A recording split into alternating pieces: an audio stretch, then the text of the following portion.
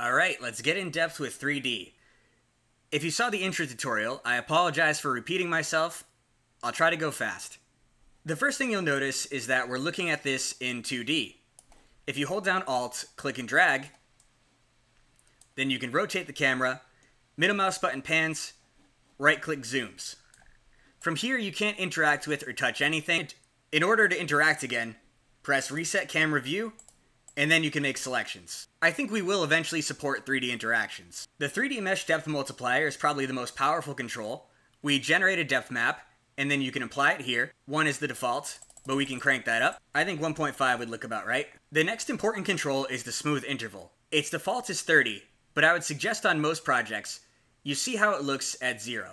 The way the smoothing interval works is on your hero frame, which you have to create. Our depth estimator is going to look at the footage and try to make a depth estimate and apply it to the mesh, while still keeping everything aligned in 2D, no matter how far the depth goes out or in. When the smooth interval is set to 0, for example, we only calculate depth on this hero frame. You'll notice that nothing is actually moving forward and backward in space. If it does look like it's moving in Z, that's just an illusion because things are moving left and right as well. If we set the smooth interval to 1, the depth is estimated separately on every frame, so you'll get flicker. If I set the smooth interval to 30, depth will be calculated on the first frame, and then it will also be calculated 30 frames from now, and then 30 frames from then, and 30 frames from then, and so on. The result is much smoother. And you'll see that it actually is moving forward and backward in space. Every 30 frames, it might change directions. I'm just going to move back out into After Effects. If I change my render mode to depth, this is what the raw output looks like.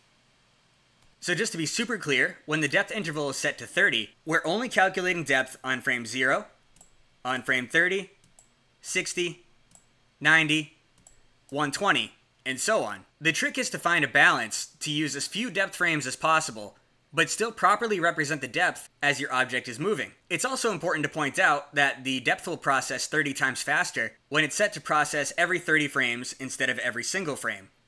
I really want to make sure that this concept is clear. With this shot, absolutely nothing is tracked, and we just have this guy walking across the frame. In 3D view, I'll rotate the camera, and our smooth interval is set to 1.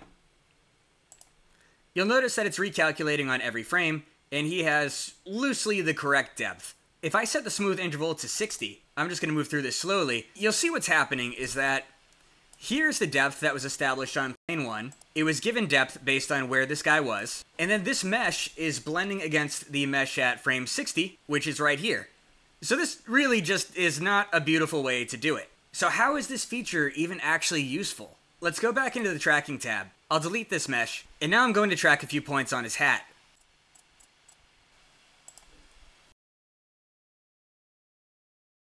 So now these points are tracked.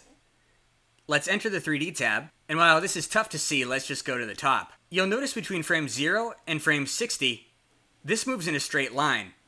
The character doesn't dip into the background like it did when there were no points tracked. And the reason is that these points on the hat are tracked, and we know to take the XY motion from the XY motion of the points that are tracked, and for the Z motion, we just make a straight line from whatever the depth was on this frame, straight to whatever the depth was on frame 60, because the smooth interval is 60 in this project. The short summary is the smooth interval only works when your points are actually tracked to an object. So now you should have a good idea of how to use the automatic depth estimator. Scroll down on the home page to see everything else you can do with Lockdown 3D.